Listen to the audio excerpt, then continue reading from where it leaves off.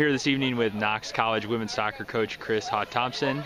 Today the Prairie Fire advanced to their second straight NCAA tournament with a win over Monmouth in the Midwest Conference women's soccer final. Chris, you guys scored, we're up 3-0. The last two goals were bang-bang right in the second half.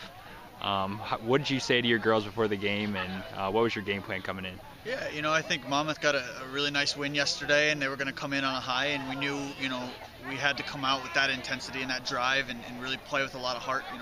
Championships are won with heart, not tactics.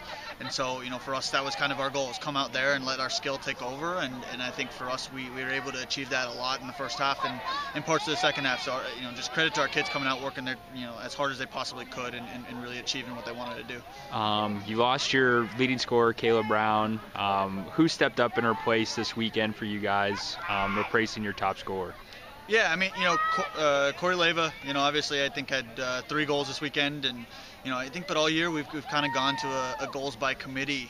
If you look at our stats, we've got a lot of players with at least 1 goal, a couple goals here. I think Corey's got 6 or 7, Evie's got a few.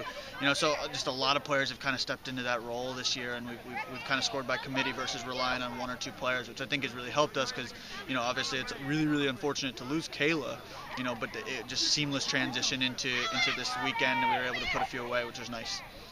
You guys kind of had high expectations coming into the season. You got off to kind of a rough start, and then you've really turned it on heading into the tournament. Are you guys confident heading into the NCAA tournament, and what do you expect to do? Yeah, I think, we're really playing a good brand of soccer right now, which I think you saw it a lot of times tonight. I think, we played that tough schedule at the beginning of the year just so we could be prepared come this time of year to be playing at a good level, and really if we were able to advance to the NCAA tournament, be ready for whoever we draw on Monday. All right, well, congratulations. Enjoy it. Thanks.